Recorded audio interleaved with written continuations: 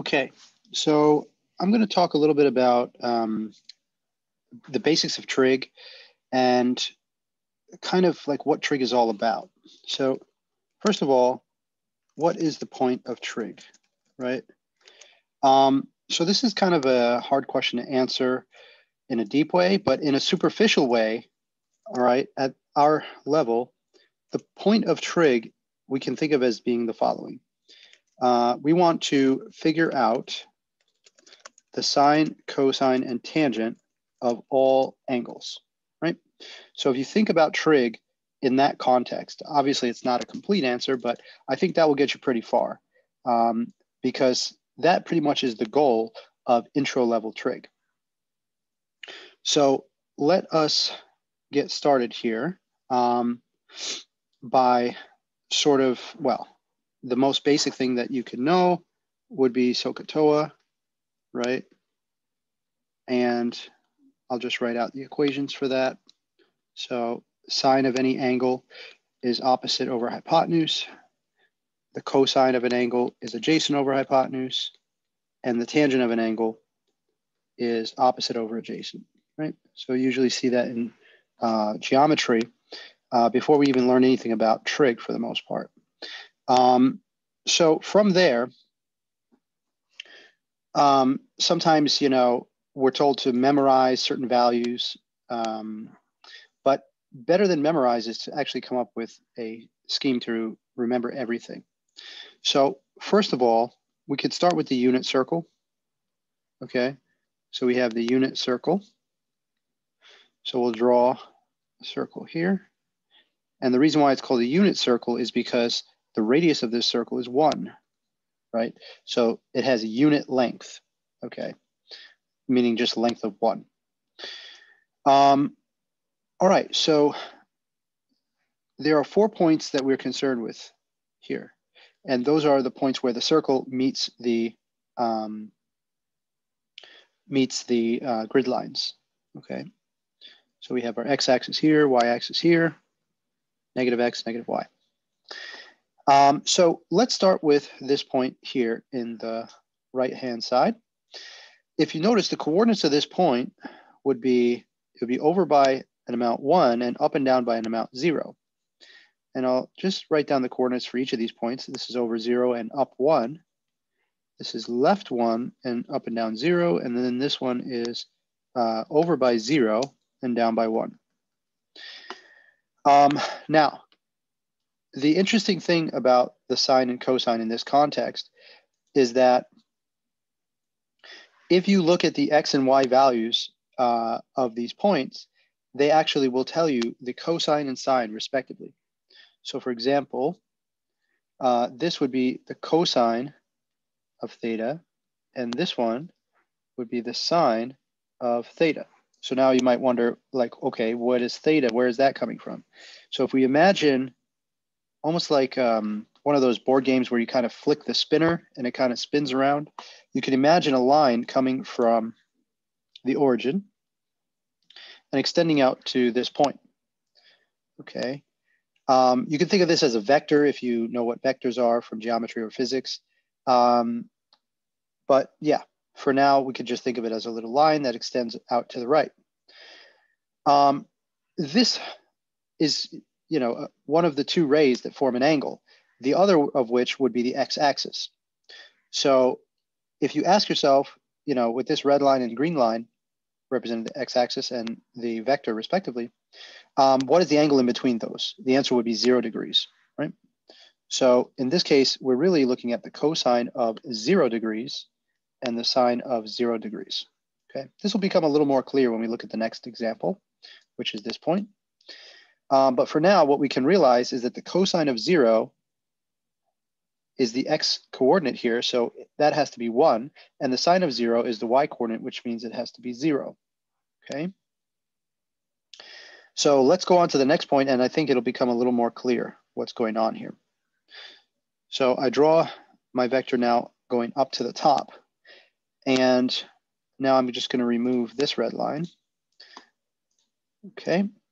So now if I measure the angle between the vector, let's say, and the x-axis, because we always measure angles with respect to the x-axis, the positive x-axis, right? In this case, we get 90 degrees, okay? So what that tells us is that this happens to represent the cosine of 90 degrees, and the y-coordinate represents the sine of 90 degrees, okay? So what we just learned is that the cosine of 90 is 0 and the sine of 90 is 1, okay? So we know the cosine and sine of those values. All right, and we can continue on the left-hand side here. So if we go over to the left-hand side, and I'm just going to remove this red line. Okay, now if we look at the angle is going to measure 180 degrees. So we see that this would be the cos of 180, and this would be the sine of 180, right? Now I haven't fully explained why it is that these x and y values represent the cosine and sine. That's a little bit trickier to explain, so I'll explain maybe that in a minute. But first, let's finish up what we're doing here.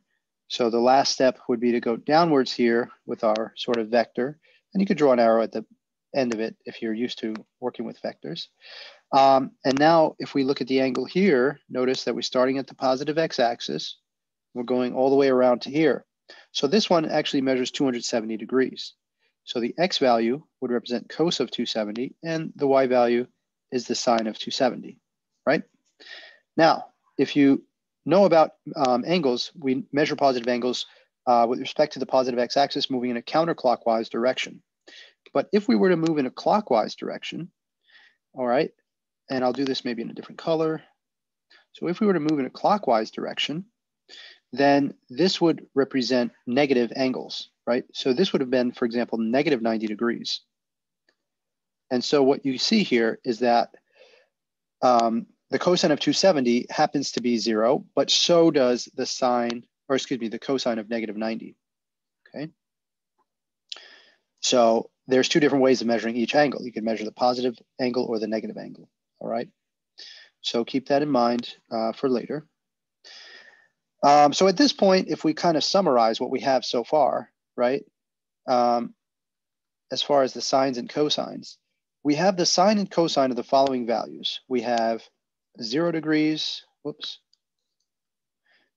We have 90 degrees, we have 180 degrees, and 270, right? So we'll fill in this little chart here. Let's see, the sine and cosine of 0. So the sine of 0 is 0, the cosine of 0 is 1. For 90 degrees, the cosine is 0 and the sine is 1. For 180, the cosine is negative 1 and the sine is 0.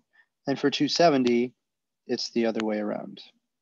Okay, so we're building up our knowledge of trying to figure out all the values of sine and cosine, and eventually we'll get to tangent as well.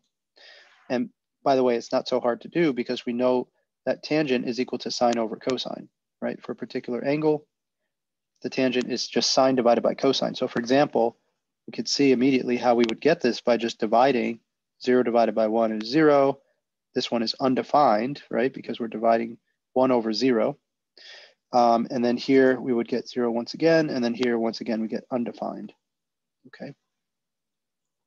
So yeah, we can expand to include the tangent as well once we realize we could just divide the sine and cosine. Okay, so far so good. We have 4 angles, right? We know the value of 4 angles. So in order to continue here, we can expand this by looking at some of the angles on the inside. And for that, we'll have to remember our idea of special right triangles. Okay, so special right triangles. So for starters, we have the idea of the isosceles right triangle. So if we assume, let me try to make it a little more symmetrical. If we assume that these legs are equal, right, then we know that these angles have to be equal, therefore they both have to be 45 degrees, assuming this is 90. So we have what's called the 45, 45, 90 triangle. And when we have this triangle, we understand that if I know this is 5, for example, then first of all, this has to also be 5 because we have an isosceles triangle, effectively, right? So whatever value you get for the side opposite of 45 degrees, the other leg of the triangle will also be that same value. And then the hypotenuse, if you recall, right, we could do 5 squared and 5 squared is x squared, or c squared, if you will. So it's just Pythagorean theorem, basically, letting this be c. So we end up getting this. And then we get, for c, we get, we get the square root of 50, right, when we square root both sides. Now, typically we would get a decimal here, but it's better if we simplify this radical into 25 times 2. Then we end up getting the square root of 25 is 5, so 5 rad 2. And the reason why this is so useful is because we see how this number enters in, right? So if we would have used 10 initially, we would have ended up with 10 rad 2. And if we would have used x, we would have ended up with x rad 2. Okay, you could try that out for yourself and see that it works. So anyway, we get a formula here, which was always true, that we have x rad 2. So that's like the ratio of sides whenever we have a special right triangle. And another way you can come to that idea is you can just remember that you can sort of double this, and this triangle would be similar. So it would have to have, you know, all the sides being doubled, right? So you can sort of abstractify that into this formula, that the ratio of sides would always be x rad 2. All right, so how does this help us? Well, if you recall, basically the sine, we remember, is opposite over hypotenuse, right? So let's say we want to know the sine of 45 degrees. Well, we can actually look at this angle here, let's say, for argument's sake. So if I look at this angle, we see that the opposite would be 5, and the hypotenuse would be 5 rad 2, right? So we can do 5 over 5 rad 2, and in general, it's always going to be x over x rad 2. Okay, so notice the x's will cancel, so we end up with 1 over rad 2. But since we don't like to have square roots in the bottom, we do what's called rationalize the denominator. Multiply by rad 2, top and bottom. So we end up with rad 2 over, and then this just becomes 2. All right, so this is going to be the answer when it comes to the sine of 45 degrees. Now, I could have done the same thing for cosine of 45, and I would have got the exact same value, because the adjacent of this is also going to be 45, and the hypotenuse, once again, is going to be 5 or x, and the hypotenuse is going to be 5 rad 2 or x rad 2. So you get the same fraction. So this is going to end up being the same value. Okay, and so now we know the value of 45 degrees. So we're building up our knowledge of the sine and cosine of all possible angles. Okay, that's the whole point. So just to recap, we have so far 0, 90, 180, 270. And now we're kind of working in that first quadrant range to try to find some stuff in the middle.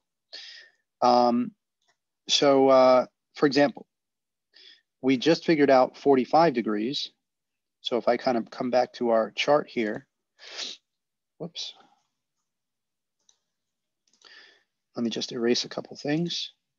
Okay, so we just figured out 45 degrees, which was halfway in between here. We figured out the cosine and the sine. So they were both rad 2 over 2. Okay, and this is for 45 degrees. So now what I want to do next is basically figure out a couple more values on the interior here. For example, 30 degrees and 60 degrees, okay? So far we have, as you notice, 1, 2, 3, 4, 5. So we just want to keep filling in as many of these dots as possible around this unit circle. So the next special right triangle that I can look at is what's called the 30, 60, 90 triangle, okay? And for this one, basically, we would go like this, okay? And you can think of this as actually being sort of a, from an equilateral triangle perspective, it's kind of just the right half, okay? Actually, let's keep that up because that'll help us figure it out. So for example, if we were to let this be x, right? We notice immediately that, whoops, that this would have to be 2x, right? And the reason why that's true, it's not perhaps obvious, but the green triangle, the one I'll outline here in yellow, this one is an equilateral triangle, right? So we have 30 degrees on either side here. Okay, we have 60 in the right corner here, and then another 60 here. So yeah, we have basically 60, 60, 60.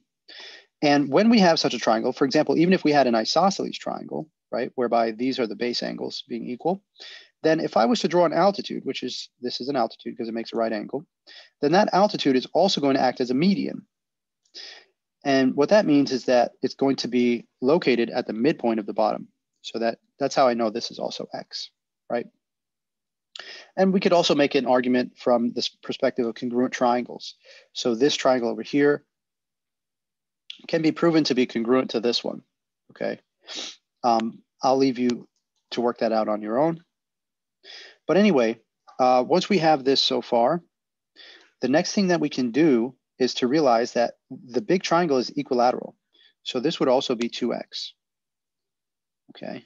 And by the way, you could do this with numbers as well, but I'm using x just to make it as the most abstract as possible so that our answer is applicable to a wide range of scenarios where this could be 5, this could be 10, we don't really care.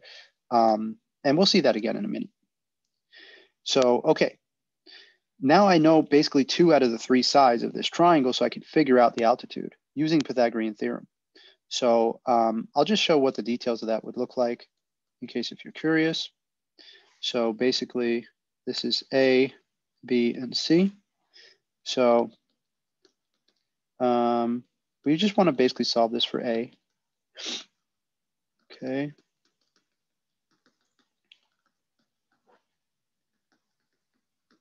And we want to square root both sides.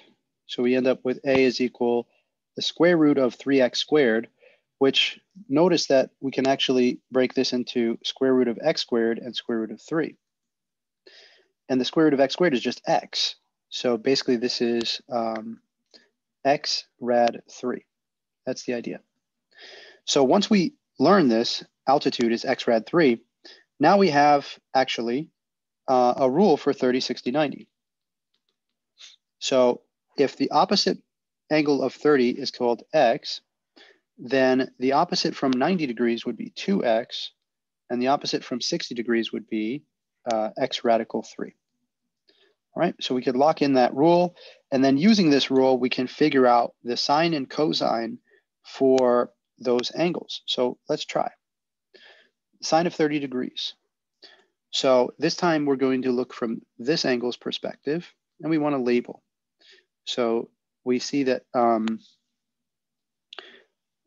maybe I should redraw just to make it a little more clear. So I'll redraw the picture over here. Whoops. Yeah, I'll go over here. So we have 30, 60, and 90. So we know this is x. This opposite of 60 is x rad 3, and the opposite from 90 would be the 2x side. So if I want to do the sine of 30, then I'm looking from this angle's perspective. This would be opposite, right? And then the hypotenuse is here. So the opposite is x, and the hypotenuse is 2x, right? We remember sine is opposite over hypotenuse, okay?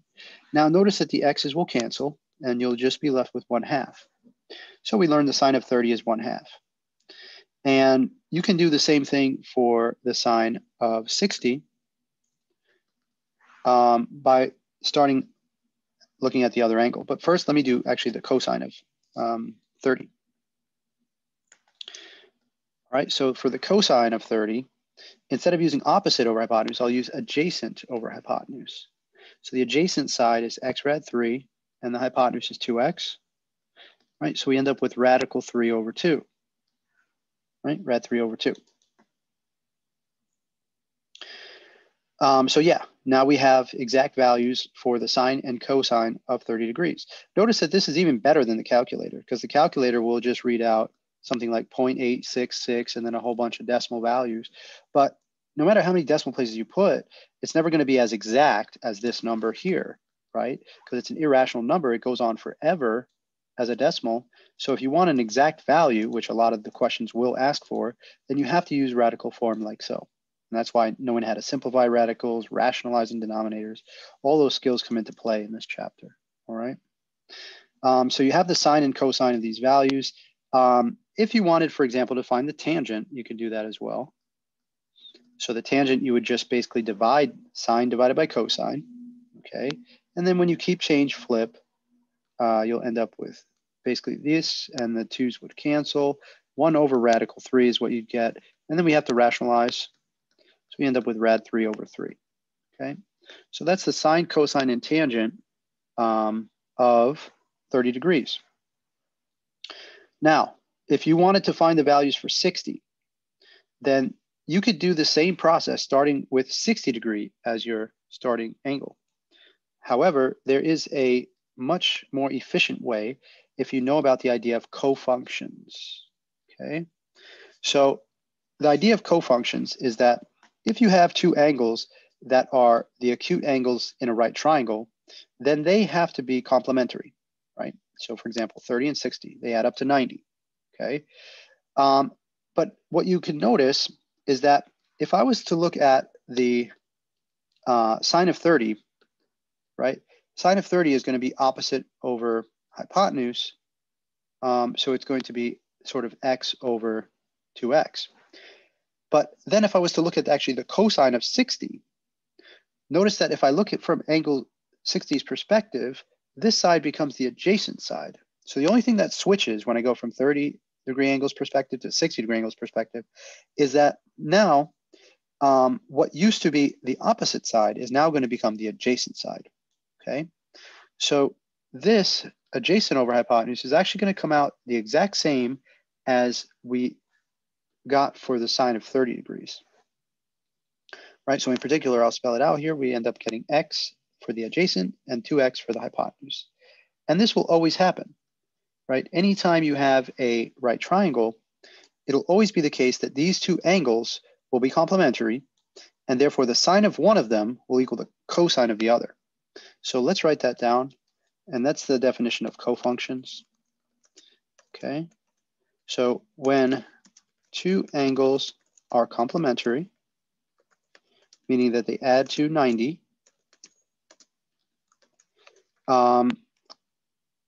what will happen? Well, basically the cosine of one will always equal the sine of the other, and vice versa, okay? So what we learned from this is that once I have the sine, or sorry, we have the sine of 30. So the sine of 30, right, would have to equal the cosine of blank. And we can answer these kind of questions now because we know that sine and cosine are called cofunctions, by the way. So sine and cosine, now you finally are seeing why it's called that way, right, is because they are cofunctions, all right? And what that means is that they operate in this way where if you look at the angles, if the angles happen to add up to 90, then the sine of one equals the cosine of the other. So you just want to make sure that you are putting a number in here, which will add up to 90 with this, and that is 60, right? So anyway, all this is to say that the sine of 30 is equal to the cosine of 60, which is equal to 1/2, and the cos of 30 has to be equal to the sine of 60, which equals to rad 3 over 2. And the tangent of 60 would just end up being the reciprocal of this, right? So you'll end up with radical 3 for the tangent of 60. Okay, because 3 over rad 3, again, you would rationalize, and then you get 3 rad 3 over 3, and then the 3's cancel, just leaving radical 3.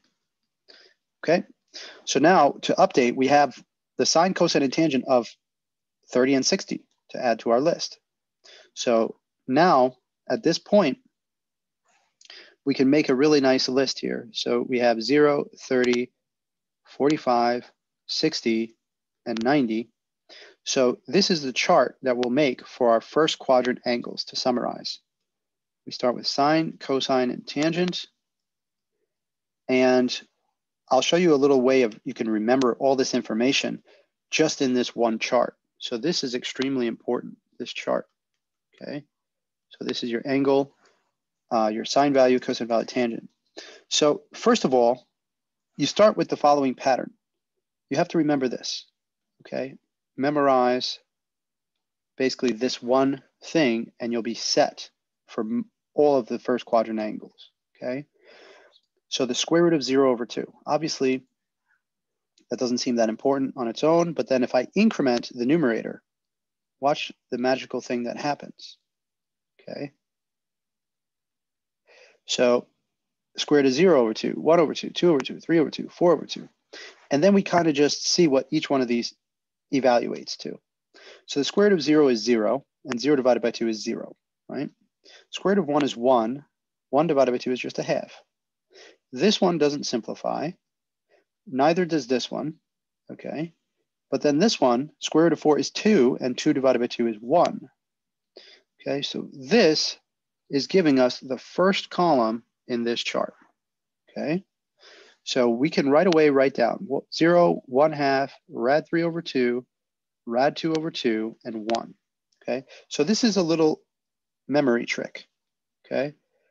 And I think it will be very helpful if you just memorize this, because notice how much work we had to do just to get to this point. So if you can just memorize this, then you can forget all about the special right triangle stuff, okay? Now, the next step is we're going to exploit the idea of cofunctions, okay? So we know that anytime two angles add up to 90 degrees, the sine of one will equal the cosine of the other, right? So using that logic, what we can do is something pretty impressive here. So all I'm going to do is I'm going to write this column upside down. 0, 1/2, rad 3 over 2, rad 2 over 2, and 1. And this will be the correct values for the cosine of all those angles, okay? So all I did was I wrote this column upside down, okay? And we got this. The reason why this works, by the way, is if we kind of draw a line here, we notice that this is actually symmetrical from top to bottom, right? So 0 and 90, notice how they add up to 90 degrees, 60 and 30 add up to 90 degrees, and then 45 in itself add up to 90 degrees. So every pair of angles here adds up to 90, which means that every pair here can be switched to get you to the cosine. So it's a very neat symmetrical little trick here. And once we have all the sines and cosines figured out, the next step is to figure out the tangents, and we just have to remember that we just divide sine divided by cosine. So 0 divided by 1 is 0, okay? And then this one we already saw, but 1/2 divided by rad 2 over 2, we do a keep change flip, and we end up getting, hang on a moment. Did I mess something up? Yeah, I did. Sorry about that. This should have been rad 2 over 2. Whoops. Let me fix this. Yeah, that's my mistake. That should have been rad 2 over 2. And yeah, I also messed these ones up. Oh, I'm sorry about that. Yeah, so this should have been rad 2 over 2. Yeah, I must have rushed through this, guys. Sorry about that. So yeah, just to kind of go back for a moment. 0, 1, rad 2 over 2, rad 3 over 2. Yeah, so I just didn't copy it correctly when I transcribed it over to here. So sorry about that, guys. But yeah, when you flip it upside down, it should come out correct. Now, anyway, we're dividing this by this. And let me try and be a little neater here. So we have 1/2 divided by rad 3 over 2. We keep change flip. And these will cancel. We get 1 over rad 3. And we have to rationalize that. Whoops. So we get rad 3 over 3. Okay. Rad 3 over 3. Now, anything divided by itself is just 1. And notice that this one is going to be the reciprocal of what we got above. This is just going to be rad 3 instead of 1 over rad 3. And then 1 over 0 is just undefined. Okay. So now we have completed our chart of all the angles in the first quadrant. So give yourself a nice pat on the back, right? Because now we figured out all of the fundamental angles of the first quadrant. And in addition, keep in mind that we also know the values of all the quadrantal angles. So we also have the 180 and 270 in our back pocket as well. So at this point, we want to learn about the next step, which is what we call reference angles. Okay. So reference angles are going to allow us to expand into the other quadrants the same way we expanded into this first quadrant. So if I start to fill out this picture a little bit here, now we know not only the quadrantal values, but we also know 60 degrees and 30 degrees, okay? So we have sort of 3 data points on the interior of the first quadrant. So what reference angles is going to allow us to do is it's going to allow us to take those 3 values that are on the interior and find 3 values in the interior of the second quadrant, third quadrant, and fourth quadrant, okay? So we're going to multiply our successes, if you will. So let's look at what that entails over here. So we'll start with a pretty simple example just to get ourselves going here. So let's say we have here a 30-degree angle. Whoops. And by the way, if you guys are curious about what I was mentioning earlier as to why, why this coordinates would represent the sine and cosine, I'll explain that now. So assuming that this is a unit circle, right, then the length of this hypotenuse here would be 1. And then the length of this, you can just call it sort of x and y for the moment, because this point is going to be x comma y. Now, if we do a little bit of analysis here, we'll see that the cosine of 30, remember cosine is adjacent over hypotenuse, so that's going to be x over 1. And then the sine of 30 is going to be opposite over hypotenuse, so that's going to be y over 1. So we see that the x value is cosine of 30. So this is what I forgot to explain before in the very beginning, okay? But basically now you see why it works. Why is the x and y coordinate equal to the cosine and sine of the values, all right? Okay, so let me now just sort of start from where we left off. Yeah, so assuming all of this, 30 degrees. Now, I know the values for 30 degrees, right? But what I would like to know is sort of the following stuff. We can make sort of a bow tie here. I'll explain how I'm doing this in a moment. But basically, I can take a 30-degree measurement from both the positive x-axis and also the negative x-axis. So one thing to really keep in mind when it comes to reference angles is we always, always, always measure the angles with respect to the x-axis. It doesn't have to always be the positive x-axis.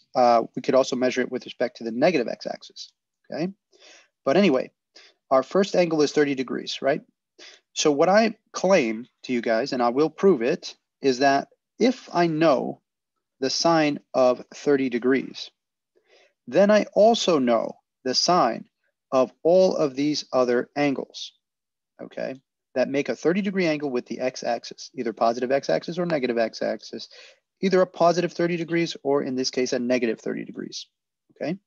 But any angle that measures 30 degrees with respect to this x-axis is going to have the same value for the sine of 30, up to a minus sign. So anyway, let's remember that the sine of 30 is 1/2, okay? So it turns out that all of these angles have something to do with 1/2, the sines, I should say. So the sine of 30 degrees is equal to 1/2, okay? And the sine of this angle, which you can think of as being either negative 30 degrees, or as we mentioned before, we could go around all the way around this way. And notice that it's 30 degrees short of 360, right? Which would be a full circle. So this is 330 degrees. By the way, a little trick is you can simply add 360 to this and you'll get what's called a coterminal. Coterminal angles are angles that terminate in the same location, okay? So these are called coterminals, and you can add or subtract 360, and you can do this multiple times to figure out coterminals. And coterminals always have the same value for the sine and cosine and tangent because they end up at the same place. So they're basically the same angle, okay? So anyway, both of these, I claim, have a sine equal to 1/2, right?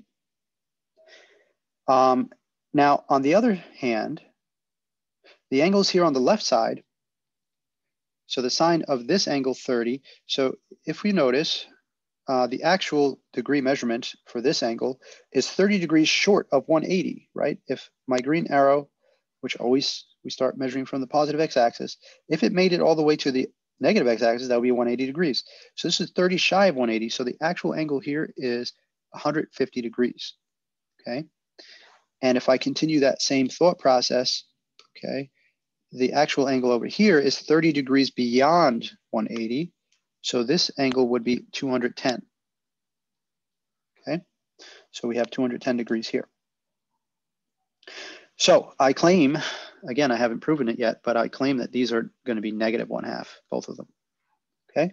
So now let me get into my proof, and then we'll abstract this so that we know the values also for the 60 degree and 45 degrees reference angles.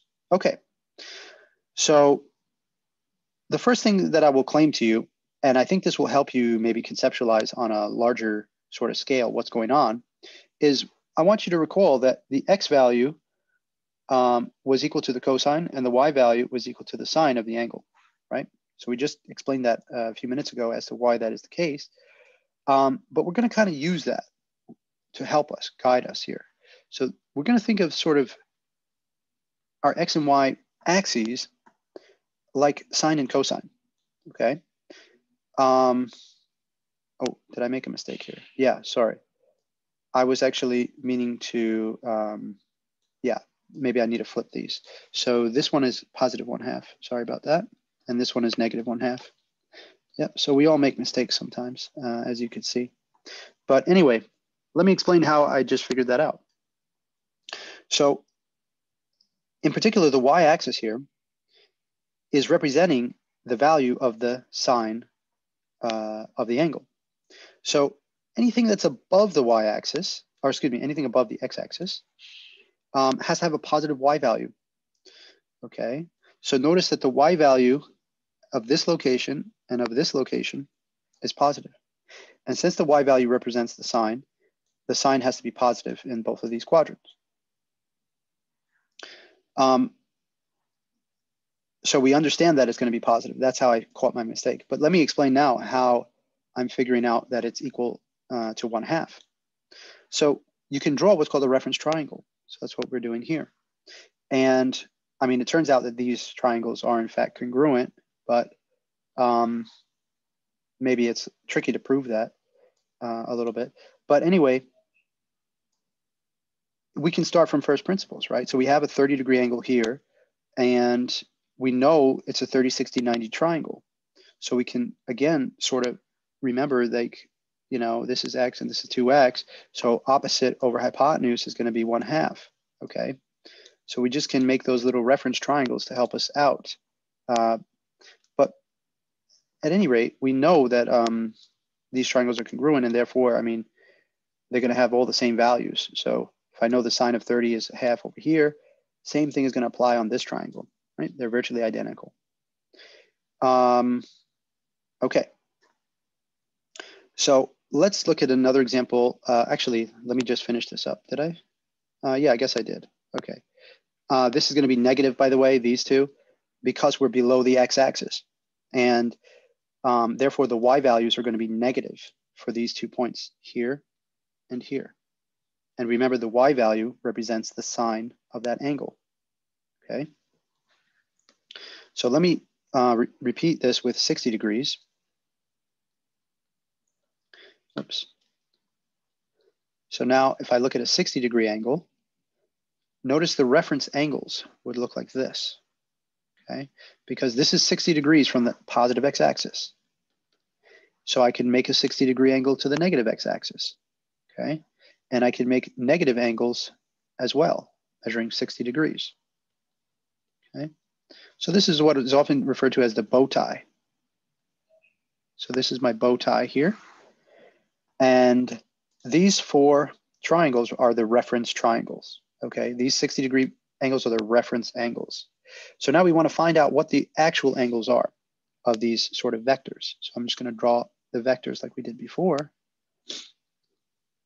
okay? If you don't know what vectors is, just think of them as like little spinners on a board. You can kind of flick it and it spins around, okay? That's all you need to think about it as. So anyway, 60 degrees here.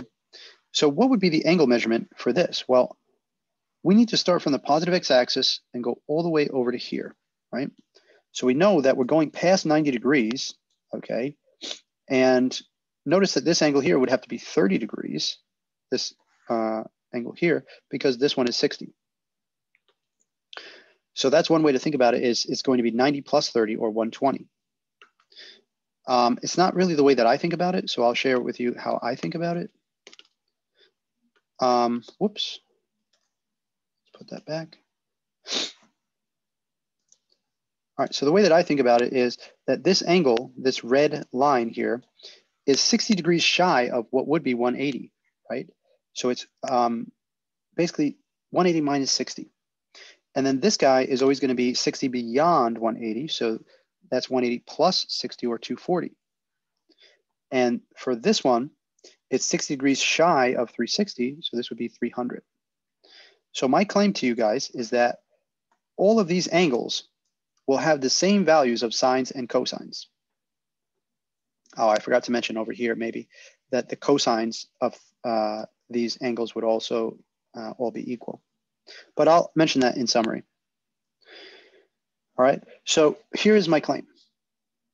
Once I know, for example, the sine of 60 degrees, that will equal the sine of all these other angles. So the sine of 120, the sine of 240, and the sine of 300. So these angles form like a family, basically. The 60, 120, 240, and 300. They form a family.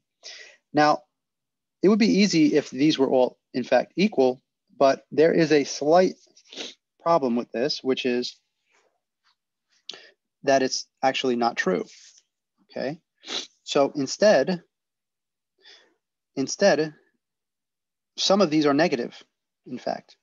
And to figure out which ones are negative, we can use the principle that we outlined earlier, right? And that principle is that anything above the x-axis is going to have a positive value for sine, because the sine is effectively the y value, right? And the cosine is the x value. So since the sine is the y value, remember, everything above the x-axis has positive y values. So these two guys are going to have positive values for sine, okay? So the sine of 60 will be positive, and the sine of 120 will be positive, whereas these guys are going to end up being negative because notice they are located below the x-axis. Okay, so they're going to have negative y values. So anyway, we recall from our chart that the sine of 60 is rad 3 over 2. So that means that the sine of 120 is also going to be rad 3 over 2. And then the sine of these guys is going to be negative rad 3 over 2, okay? All right, so using our knowledge of reference angles and the fact that we have figured out sine of 60 already, now we know, excuse me, we know the sine of 120, 240, and 300. And this is also true for the cosine as well. So if I know the cosine of 60 is a half, then I know the other guys are also 1/2, but they might be negative. So let's look at those values. We have 120, all right, we have 240, and we have 300. So the cosine of 60 is 1/2. That's from the chart, okay, that we memorized. The cosine of 120, notice that 120 is on the left side. So when it comes to the cosine, we are considering, are you the left side or right side? Because we're really looking at the x values. So notice that this point would have a negative x value because it's to the left of the picture. So anything on the left side of the picture will have a negative sign. So the 240 would also get a negative, and these two would be positive, okay? So there we go. We have all the values we needed, and to figure out the tangents, we could just start dividing these guys, right? For the tangent of 60.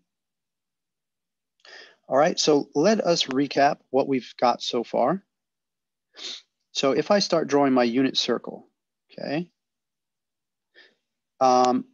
what we have so far is we know the value of 0 degrees, we know 90, we know 180, and we know 270, okay? So in addition to that, we also know 30, 45, and 60. Now, once we did 30, we also figured out a few more that belong to the same family, right? So this one is 30 shy of 180, so that's 150. 30 beyond 180 is 210, okay? And 30 short of 360 is 330. So we have those figured out. In addition, we did the 60-degree family. And let me change the color here so that it becomes a little more clear. But the 60-degree family looks like this. You have 60, and then you have 60 shy of 180 is 120, 60 beyond 180 is 240, and then 60 short of 360 is 300. Okay, and now you can see where this is going is that we can figure out the values of the family of 45 degrees as well. So let me switch to a different color here, and we'll fill in the 45 values as well. Okay, and for 45, the reference angles is 45 shy of 180, which is 135. Here we get 225, and here we get 315. Okay, so in sort of review here, if we wanted the sine of, for example, 315 degrees, we notice that this is one of the reference angles in the 45-degree family. So we know that this is equal to the sine of 45 degrees, except it might be negative. So you could write, for example, plus or minus this, okay? And to figure out which one, we would just realize that we're doing the sine, so we want to know about the y value. Am I above or below the x-axis? And in this case, I'm below the x-axis. So that means that the sine is going to be negative. And then we look up on the chart, the sine of 45, and we find it's rad 2 over 2. Okay, so that's how we can very quickly determine the sine and cosine of all of these angles. Okay, so we started with nothing. Just remember back to the beginning of the lesson. We had absolutely no knowledge of the sine, cosine, and tangent of anything. Then we analyzed the unit circle, and using sort of the basic definition of sine and cosine and the fact that a hypotenuse was 1, we were able to determine these quadrantal angles, 0, 90, 180, and 270. Next, we basically used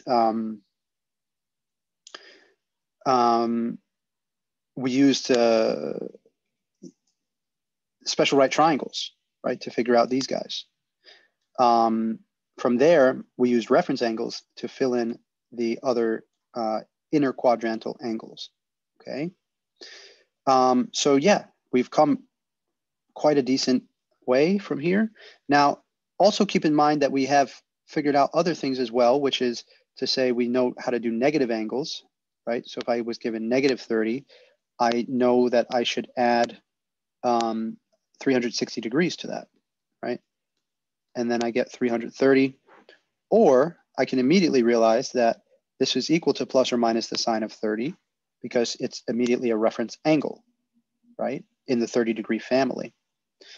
From here, I know the sine of 30 is 1/2, okay? And I know this is below the axis, so it's negative.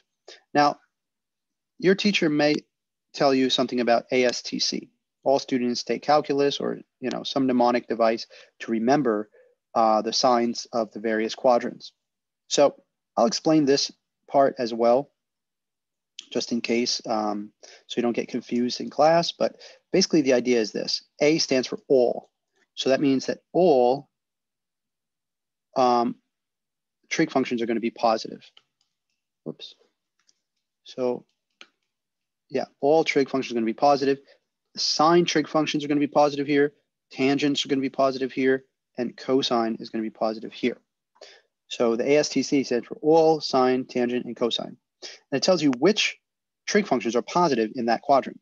So for example, if I was looking at this one, then it tells me that the cosine value is positive. And that makes sense because notice that this point has a positive x value, okay? The y value, of course, is negative. And that's why the sine is actually not going to be positive. It's going to be negative, okay? So anything that's not positive, by the way, is negative, okay? So in this quadrant, notice that the cosine is actually going to be negative. And that's because we're over to the left of the picture.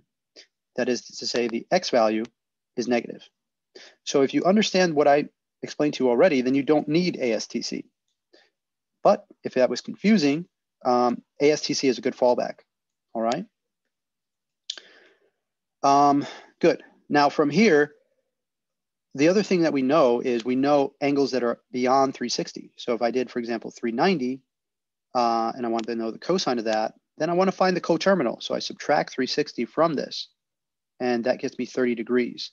And this time I don't need the plus or minus because since these are coterminal angles, right? Coterminal, then I know for a fact that they're going to be equal. They're going to exactly be equal, not even plus or minus, okay? So right away I look up on my chart the cosine of 30, and that's the benefit of having the chart. And the cosine of 30 is a half, right? So, no, sorry, rad 3 over 2. Okay, so eventually you'll memorize the chart and you won't have to look it up, but for now, looking it up is fine. So when you get your test, first thing you do is make your chart, okay? And then everything you end up getting is gonna come back to, you know, being in terms of sines and cosines of your basic angles, okay? Beyond this, the next level would be trying to figure out other angles. For example, if you wanted to find the cosine of 15 degrees, okay, there's no simple way to do it, but this is where you get into the whole, you know, cosine of theta over 2, right? The half angle formulas. And this is where it gets a little bit ugly because maybe there's no easy way, or at least I don't know of an easy way of deriving these from first principles. And then, you know, you have your double angle formulas. You also have your angle addition and angle subtraction formulas, right? So the whole thing with that is you either just have to memorize it or just have it as a reference, the equations, because I don't remember these. And I think hardly anybody ever does. But maybe this is something like cos A, cos B minus sine A, sine B. That's how they look like, but this is probably completely wrong. But yeah, anyway. The benefit of these formulas, right? The half angles, the double angle formulas, right? And this one, the sum and difference formulas. The benefit of these is that using what we know now, we can actually access even more information. For example, if you know the half angle formula, then you can start with the cosine of 30 degrees and use the half angle formula, right? To figure out the cosine of 15. And for example, you can then maybe figure out 75 degrees. Once you have the cosine of 15 degrees, you know, you can use, whoops. So you can use a whole bunch of ideas here, but maybe cos of 30 plus 45, right? To figure out 75. So you don't even need 15 because we know 30, we know 45. So you can use like an angle sum formula to figure out 75, the cosine of 75 rather, okay? So you can imagine that you can now unlock pretty much any angle you can think of with some work once you have these formulas down, okay? So I'll wrap up there for today and good luck.